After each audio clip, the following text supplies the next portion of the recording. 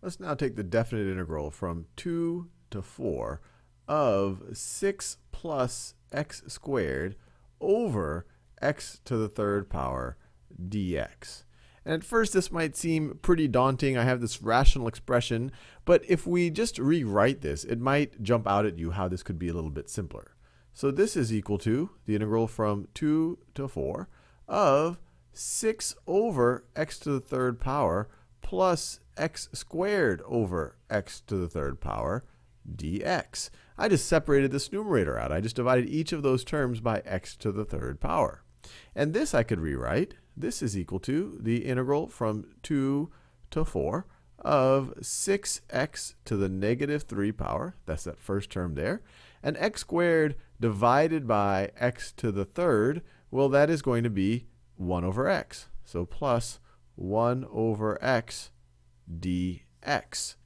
Now, this is going to be equal to, let's take the antiderivative of the different parts, and we're going to evaluate that at 4, and we're going to evaluate that at 2.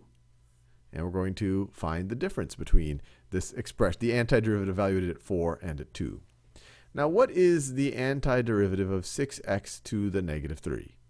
Well, here, once again, we could use this as a power rule for taking the antiderivative, or it's the reverse of the derivative power rule. We know that if we're taking the integral of x to the n dx, the antiderivative of that is going to be x to the n plus 1 over n plus 1. And if we were just taking an indefinite integral, there would be some plus c.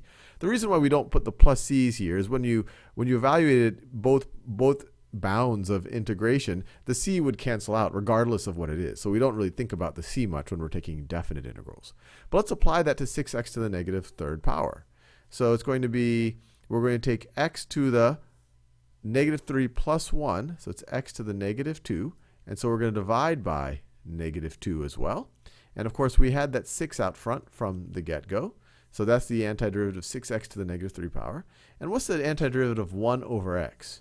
You might be tempted to use this same idea right over here. You might be tempted to say, all right, well, the antiderivative of x to the negative 1, which is the same thing as 1 over x, would be equal to x to the negative 1 plus 1 over negative 1 plus 1.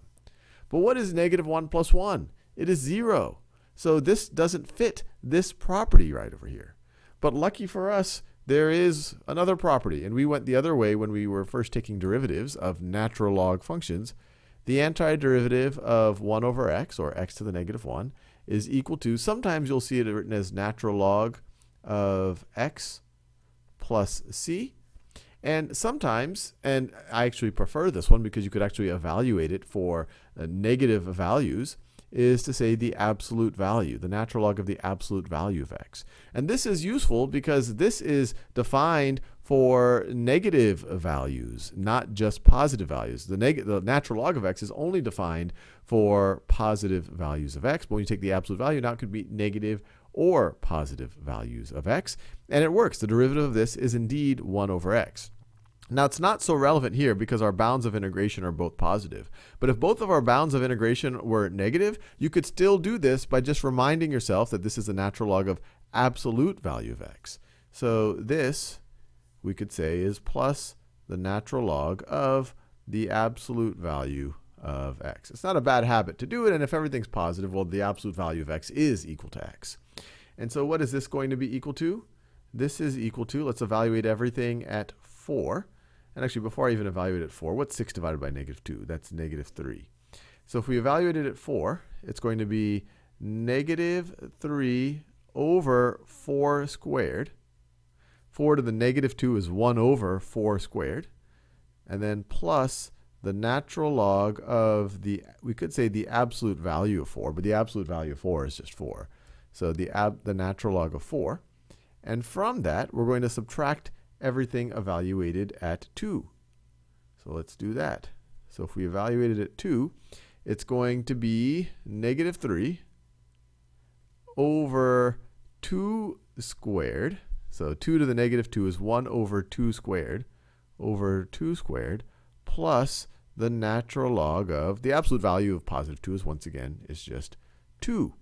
And so what does this give us? So let's try to simplify it a little bit.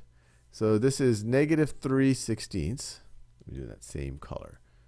So this is going to be equal to negative 3, sorry, not negative 3/16. It's got to be very careful. Oh, sorry. Yes. Sorry. Yeah, it is negative 3/16. For some reason, my brain started thinking 4 to the third power. Negative 3/16 plus natural log of 4. And then this right over here is negative 3/4. Negative 3/4. Do that same color. This right over here is negative 3/4. But you have this negative sign out front that we're going to have to distribute. So the negative of negative 3/4 is plus 3/4. Plus 3/4. And then we're going to subtract, remember we're distributing this negative sign, the natural log of 2. And what is this equal to? All right, so this is going to be equal to, and I'm now going to switch to a neutral color. So let's add these two terms that don't involve the natural log. And let's see, if we have a common number, 3 over 4 is the same thing. That is the same thing as we multiply the numerator and denominator by 4. That is 12 over 16. And so you have negative 3/16 plus 12/16 will give you 9/16. 9/16. And then we're going to have the ones that do involve the natural log. Natural log of 4 minus the natural log of 2. So we could write this plus the natural log of 4 minus the natural log of 2. And you might remember from your logarithm properties that this over here, this is the same thing as the natural log of 4 divided by 2. This comes straight out of your logarithm properties. And so this is going to be the natural log of 2. Natural log of 2. So we deserve a little bit of a drum roll now. This is all going to be equal to, the natural log, 9 over 16 plus the natural log of 2.